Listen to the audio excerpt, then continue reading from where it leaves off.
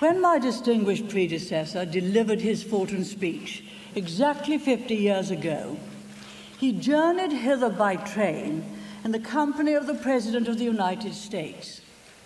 On the way, they played poker to pass the time, and the President won $75.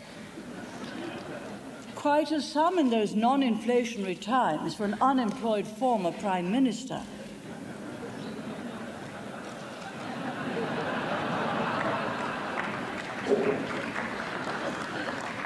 But in view of the historic impact of his speech on American opinion and subsequently on United States foreign policy, Sir Winston Churchill later recorded that his loss was one of the best investments he had ever made.